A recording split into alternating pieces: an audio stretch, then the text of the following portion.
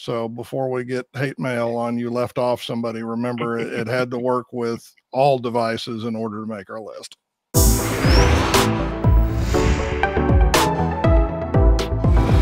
Why don't we start out with why would anybody quickly need a dongle DAC?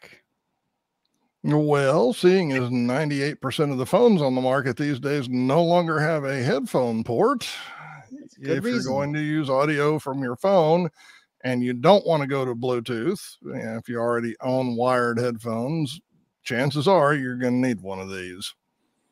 So we see a lot of people who've gone to streaming on their phones and using it as a primary source of audio, but at the same time we're seeing that trend, we've seen them all remove the headphone jack, which seems a little counterintuitive. And we've been rating a whole bunch of these, and I think we want to start off with the caveat of some of them don't work with every phone. Could you expand on that? Sure. There are a lot of them that either only come with a USB Type-C connection, at which point you're having to go get the Apple camera kit, a USB Type-C to Type-A adapter, and it becomes very clunky to make sure everything's hooked together, things like that. Others won't work even if you do that because they draw too much power. I dearly love the little Apogee Groove. It's a great little dongle, but it draws enough power that it won't work at all with Apple devices, and even some Androids are not happy with it. It depletes the battery fairly quickly. So when we set out to do this list, everything on here, it has to be device agnostic. That was one of our criteria, was just to make sure that if we were going to make a recommendation, that it wasn't with this, that, or the other caveat, because it just became too difficult to keep up with what works with who. The one we have on the screen here is made by ddHiFi, the TC35i. This is with the lightning connector. They also make one with a USB-C connector, similar version, but super tiny. How do they cram so much technology into a small device? Very carefully. It's kind of amazing, to be honest.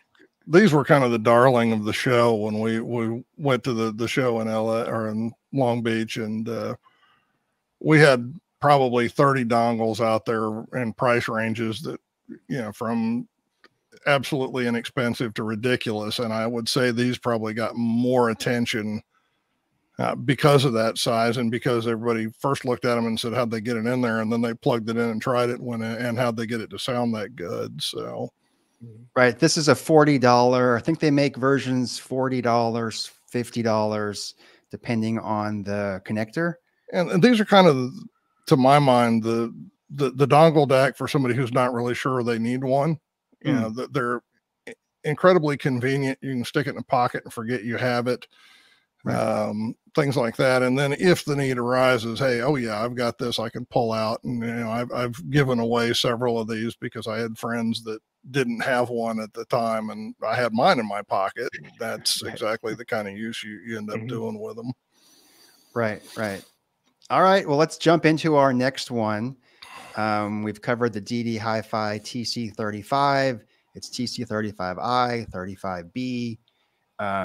If you happen to come across those models, those are the same ones with different connectors on the end. But the next one on the list is the Hidizs S9 Pro. Correct. This is a step up. You're into about $120 on the retail side. We expect it'll probably be around $99, somewhere in there. Might even get a little bit better discount than that come Black Friday. This one gives you a little bit more, a bit of a step up in DAC chip and function. The limit on the DD is usually, I think it's 40. The initial one was 1648 on the Apple version of it. The USB goes up a little higher than that, but this one goes up to 32,384, supports MQA, supports DSD 512, and also has balanced. Both of the little ddHiFis are strictly a 3.5 millimeter single-ended output port. This one has a 2.5 millimeter balanced in addition to the 3.5 millimeter single-ended. So a little more versatile, a little higher power, and a little bit higher scale on these without going considerably higher on the price point. So there are an awful lot of DACs or, little dongle DACs on the market that very similar feature set to this. There are very few of them that are at the price point this one is. All right. So step up in sound quality over the ddHiFi, or how do you? We're going to step up. Step up in file format support. I don't know that I'd necessarily say if you were playing the same file between both that you're going to see a monumental difference in the two. But if you have, high bitrate files, they're going to have to be downscaled in order to work on the ddHiFis, whereas this will support 32.384 out of the box. So. All right. Lynn, do you have anything else to add about the Hidizs? Will sent me a whole box of these to try out, and I got to say I did like this one, and at the price, I think it's a very fair choice for this price point. Audio quality wise, we're getting into a lot of different factors if we're going to talk about this one's better than this one sound wise, but it is almost the higher price, the more you get and the more abilities as opposed to the pure sound quality. But that's a very nice option at that price. All right. Now we're going to step up to around $150 with the third one on our list, the Questyle M12.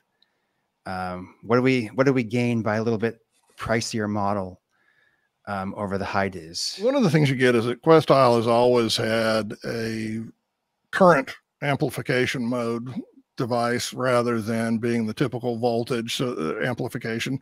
And it's splitting hairs when you're talking about headphone amps, but it is technically a different geometry internally, and it does make a difference in the house sound.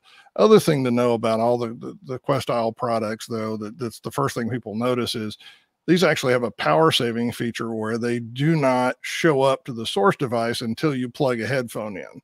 So if you plug the dongle into your source device and you don't have anything plugged into the dongle, first thing you do is say, oh, this thing's broke, it won't even come on. Well, no, it's actually intentional, and it's a power saving thing so that unless you have a headphone plugged in, it's not drawing power to the device. So a little bit different as far as how they go about amplification with the current mode, which will make a difference sound wise. But do know that caveat that, if you don't plug something in, it's not broke. You just didn't turn it on. I think what I like about the Questyles is they have a very good ability to scale their sound no matter what the object. They make some of the absolute best desktop amplification models out there. Their DAPs, they have eschewed touchscreen and focused more on the internals and the sound. I still have an old QP2R, which I've thought about selling many times, but I don't because I love the sound. And that has carried over to me directly to the M12 and the M15, which is going to be mentioned next. And I have to say, out of all the ones we've tested, those two are head and shoulders above. They are my absolute favorite, regardless of the price.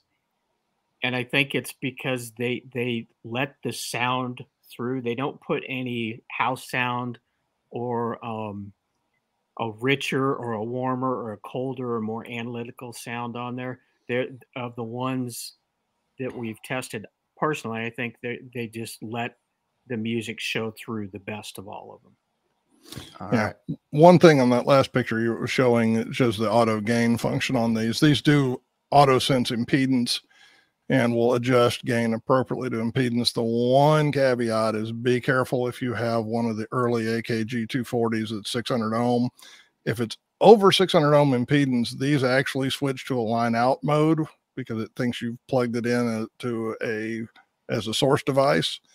And that means you lose your volume control. So if you have an older AKG 240 that's actually 620 ohm, this is not the device to pair with it. All right. That's really good to know. And I think that'll lead us to our top pick in the audiophile category. Questyle gets another one. This is the Questyle M15. Yep, the big brother. Lynn, you want to take the first crack at this one? Sure. Price-wise, yeah, it's a little bit more, but I think it brings more to the table. Again, Will can is better at the technical aspect of that. I do like the look of this one and the fact that you can look inside. There is a light on the inside which shows the rate, the frequency rate that's going on. So it's kind of a little nice gadget. But some people like that because then all they've got to do is look at it and go, "Oh, it's sampling at this rate," something along those lines. Um, Again, sound quality wise, it's I think a little bit better than the M12. It does come, now correct me if I'm wrong. It's been a while since I've had this. It does come also two headphone jacks, a balanced and a 3.5, which is Yeah. a nice feature to have. Um, Many headphone and IEM manufacturers are making interchangeable jacks now, like Danu. So if you wanted to switch to um, a 2.5 balance, you switch the jack and still have the same cable. If you want to go back to 3.5 because that suits the genre you're listening to better, you can, but you can do both with this. So you're not limited to Yeah. formats of either single ended or balanced. Yeah, the other really nice thing with the balanced outputs is that they're capable of outputting more power than the single-ended version of the same thing. So, while people with fairly sensitive in-ears may like the M12, it may be fine for them. If you're actually considering attaching, a full-size headphone, doing it with an M15 and a balanced cable is likely to get you a little more headroom, a little more output power from it.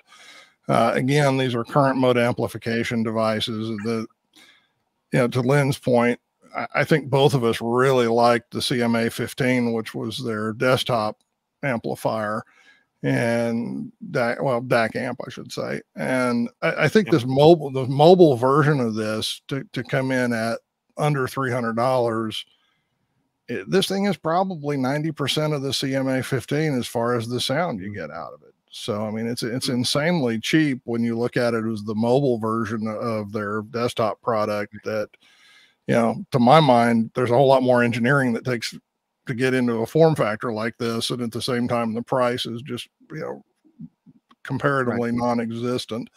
Yeah, this one really does compete well against desktop units as far as sound quality goes. And that's why it took the top spot. It's not inexpensive at nearly $300, but for what you get, it is inexpensive. And that's why it went there. Right. So you mentioned something on power draw. Does that mean it's going to drain your phone battery more, the more power it's drawing, but the more quality you may be getting out of the sound? Yeah, there's always a trade-off with these. And the simple fact of the matter is that a USB port is capable of outputting 5 volts at about 500 milliamps for a standard USB. Some of the newer phones are capable of going up to about 900 milliamps, but that's the limit. And that's why these are never going to be as capable as a big desktop amplifier that's plugged into AC when you're trying to get, power a big planer or something like that requires a fair amount of current to move it. You are limiting your battery life on your phone when you plug these in. All right. And so that's $269, not inexpensive, but the top of our list right now. There are some more expensive models. One honorable mention that we want to talk about, and that's the iFi Go Bar. Why do they make honorable mention? I think they're $329. Yeah, they made honorable mention because honestly, they rank right up with the M15 in most cases, sound wise, things like that. Build quality, they're right there. Capability, they're right there. So they lose out a little bit to the M15 purely because you're $50 more expensive. But the reason they came in with an honorable mention here is the X-Bass and X-Space functions on the Go Bar that let you tune the ambiance or slightly enhance the bass are options that basically nobody else is doing. There are a few that have bass boost. Most of them don't do it very well, if we're being blunt about it. The iFi X-Bass is good because it doesn't try and do too much. It's one of those where it's not going to go from being fairly light to just absolutely booming in your ears. It's just a very subtle lift. So in this case, that additional functionality makes it worth looking at. And for some people, it may get the nod over the M15 for those functions. Which would be perfectly adequate. iFi has a history of trying to cram, and that's probably not as much technology and advancements into their devices as possible. And that started with their IDSD series, their Pro series, and it trickled down. Their DSD series is a very good, and all they did is they took that technology, updated it, and trickled it down. But I agree with what Will said, is the bass and the ambiance, that they don't overdo it with the Go bar. The others, you have the ability to fine tune how much bass or how much wider, so to speak, you want that sound stage. Here it's okay, we don't want to add too much complexity, so we're going to put in a modicum of that, which will still tell a difference. So iFi has been known for that for the last couple of decades, for adding that type of technology. All right. And I noticed this one has the single-ended and the balanced output. We get a better view of it here. Is there any reason why you want to use one or the other, or is it just based on the headphone connection that you have? That's a dangerous thing to open at this stage. I think there are some reasons that both exist. I think you will find people in both camps, some that say one is a lot better than the other, and others that say no, it really depends on the circuit behind it, that the jack is a jack. And, right. You know, so without going into great detail and another 2 hours worth of right. this and right. You know, getting hate mail from both camps, it depends on who you ask, but there are very definitely strong opinions on both sides of the discussion. Any closing thoughts you want to add before we wrap this up? I would add, remember as you comment on this, that we left out something, that our criteria was it had to work with every device. So there are a lot of great devices. The KN-RU6 immediately comes to mind, that didn't make our list purely because they don't play nice with everybody. So before we get hate mail on you left off somebody, remember it had to work with all devices in order to make our list. I would add that this is a very, very good first step, especially those people that might have a decent set of IEMs or headphones and only their smartphone. And this is a great way to put into a little bit better sound what they have. And you know, it could lead to the purchase of a desktop amp. They could just be perfectly satisfied with this. But it's a good first step if you want to upgrade the sound quality that you're listening to.